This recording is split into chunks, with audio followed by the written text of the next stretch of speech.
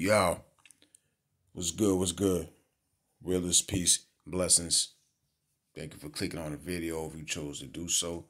Please hit that like. As a content creator, you get tired of saying that. You know what I'm saying? Because it's like if you really rock with somebody's channel, the content don't never even be the problem for most content creators. It just be people just go past that like button. I don't think they understand the best way to support a content creator is by hitting that like. It's so simple too. Respectfully though. Respectfully. You know what I'm saying? But hey, yo, Phara funeral versus Yoshi G.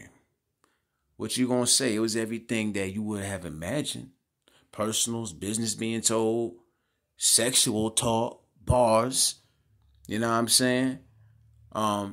This is one of them joints that people was talking about for a minute.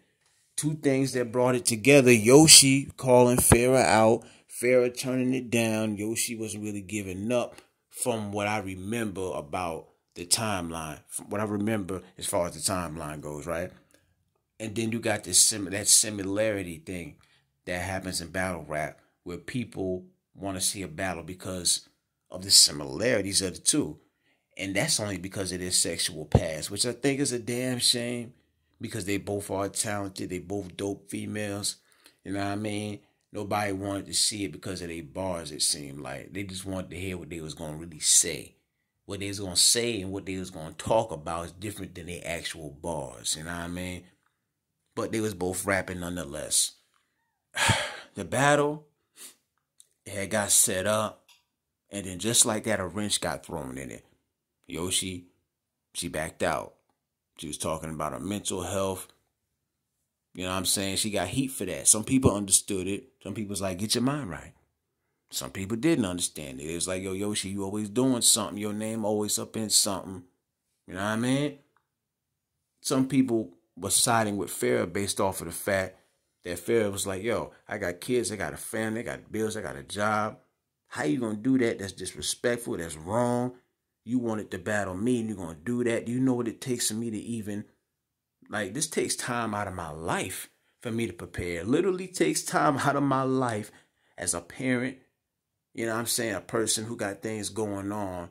You call me out and then you're gonna do that like that. So people understood that and they sided with Phara based off of that, right? So Yoshi ends up getting her head back in the game and then the battle is back on. So here we go.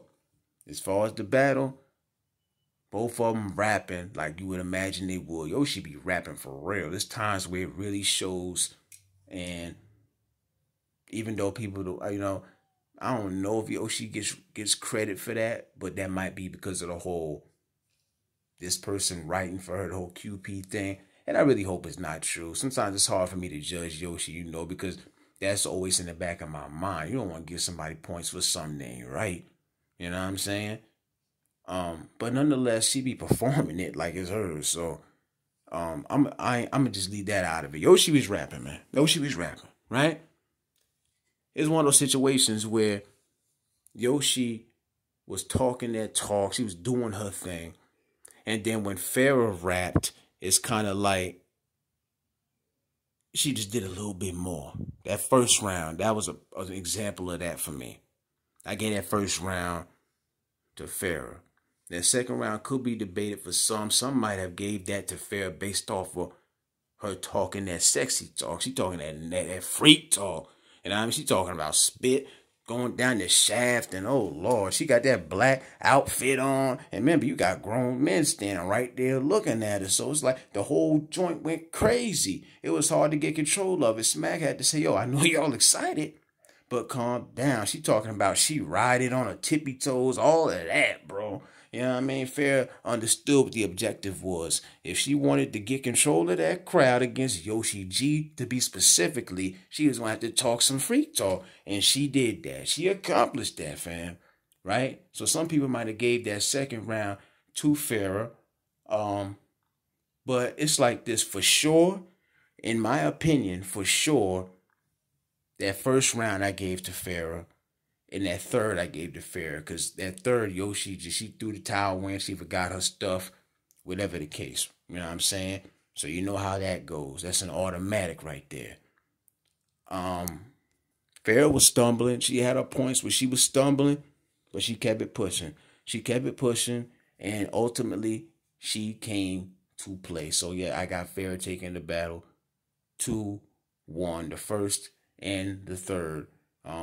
Some, like I say, some might debate that second round. Somebody really gave it that battle off of that freak talk, the shaft and the riding on the tip. You know what I'm saying?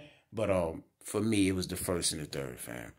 You know what I'm saying? But leave your own perspective, thoughts, and comments on what you thought about the battle. Did you like it? Did you not like it? You know, who you had winning? Do you agree or whatever? Realest one. Peace. Blessings. I'm out.